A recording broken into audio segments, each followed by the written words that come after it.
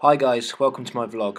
I'm going to look at a technical model of a clean today, and I'm going to compare a technical model that's easily accessible via a YouTube search on the internet and compare that technical model to my own clean. It's an area that is fairly new to me, only recently started training it in the last sort of 6 months or so it should be interesting to see what is perceived online to be a good technical model against the level that I'm at, and hopefully then I can critique what I'm seeing in both videos to improve and develop my own technique of the lift.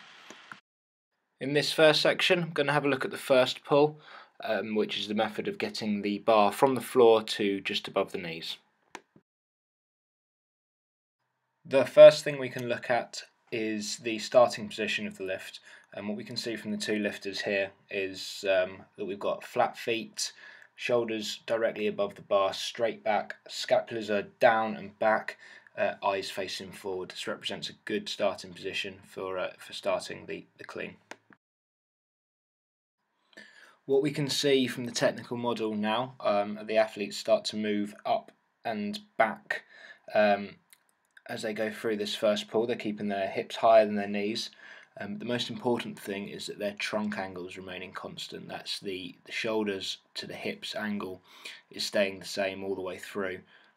It's only once they really start to get to the top of the first pull that they're starting to come upright. The majority of that first lift is staying, keeping the trunk angle very, very constant.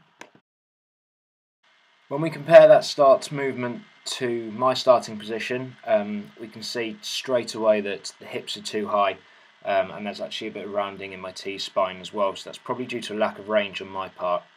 Useful training tool maybe to lift the weights up onto blocks in order for me to find that ideal starting position. As I start the lift, the first portion is not too bad in terms of keeping the shoulder to hip angle the same.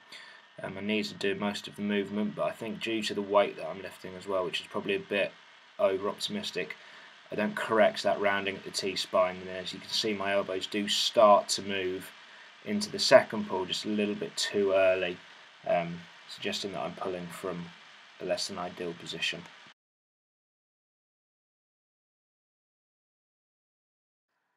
The next section we're going to look at is the transition phase. So we'll go back to the technical model that I found on YouTube, and I don't actually think it's the best example of a transition phase.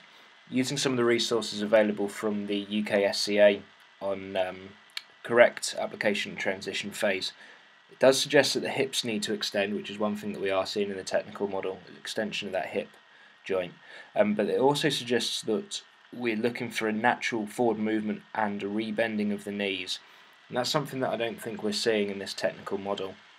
That would suggest that, or due to the lack of knee bend, is that we're not actually generating the eccentric forces that we would like to at the knee, which is one of the capacities for completing this skill, which is one of the reasons I don't think it's a great example of a transition phase. So if you just go back to my clean, I think in comparison to the technical model, what you can actually see is that my knees are rebending and moving forward underneath the bar, and there is some hip extension going on there as well. So I actually think that my clean is probably closer to the ideal. So the next section of the lift is going to look at the second pull.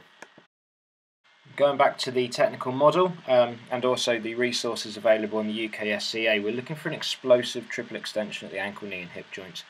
I think in this model we are seeing it at the ankle and the hip, maybe not so much at the knee. That could be due to the lack of rebending that I mentioned at the end of the transition phase, but certainly we're getting it at the hip and at the ankle.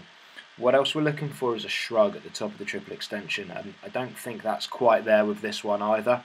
We could do a little bit more in the shoulder joints in terms of shrugging. I think with my lift, the triple extension is a little bit more apparent, and I think the shrugging is a lot more apparent as well. You can see the bar moving quite considerably. Not too happy with my catching mechanics and my positioning underneath the bar. That's an area we're going to talk about next. And the final section on this vlog, I'm going to talk about the catch and the recovery phase. So what we want to see in this section, we want to see the elbows flex when the bar's at its maximal height, and then dropping down, pulling the body weight underneath the bar and landing on flat feet in the bottom of the front squat position. The athlete does that, he achieves that here, keeps his elbows very narrow and quite high, and then during the recovery phase powerfully drives up into an upright position, head up leading with the chest. It's quite a good phase in this technical model. So just looking at my video as well, I'm not very happy with this phase of the lift for myself. My legs are not in a strong position coming out of triple extension. I don't think I give myself enough time to correct that either by not dropping down low enough and catching the bar really quite high. I think if I just drop lower, jump lower a little bit quicker, then it will give myself a little bit more time to correct what's going on with my feet and with my legs. They're a little bit all over the place in this model. It also doesn't give enough time to rotate my elbows around underneath the bar. I've normally got quite good range in a front squat, so this example is not fantastic and certainly an area that I want to work on, working on that vertical drop jump underneath the bar. So there we have it, a technical comparison between some of the clips that you may find on the internet versus some from me in the gym. As always, any feedback or questions is very, very welcome. Thank you for watching.